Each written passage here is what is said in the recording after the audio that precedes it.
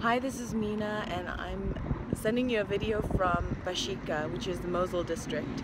We're just a few miles away from what's current fighting right now. You can hear fighter jets overhead, you can hear the bombings going off, you can smell the burning, you can feel this kind of tension with everyone here, but just in the air.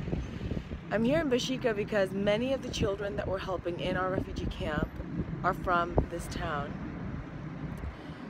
A lot of people have asked that, just a couple weeks ago, by the way, Kurdish Peshmerga were able to take control back of the city. And so essentially it's been liberated. People ask, well, why aren't they coming back to their towns? I'm going to walk you through some of the houses that have already been cleared, but many of the houses have been booby-trapped with tripwires and landmines and IEDs. It's going to be a long time before reconstruction can begin because the demining process alone is going to take a very long time and it's going to be quite costly. Yesterday at the camp I spent a lot of time with the kids during the distribution, and there was this one girl in particular. Her name's Delphine. She's 11 years old, and she kind of stuck by me through the whole day, and she knew that I'd be coming to Bashika today, and so she said, if I give you the address of my home, do you think you can go into my room and just bring me some of my toys?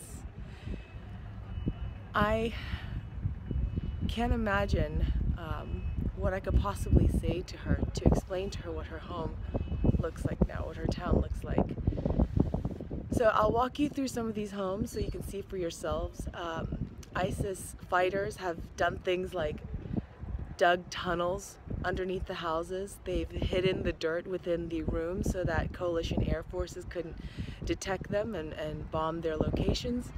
They've completely looted the houses. They've sold off all the belongings, and anything that was Christian, for sure, they destroyed just for the sake of trying to eliminate any sign of Christianity here. So I'll walk you through some of the buildings now.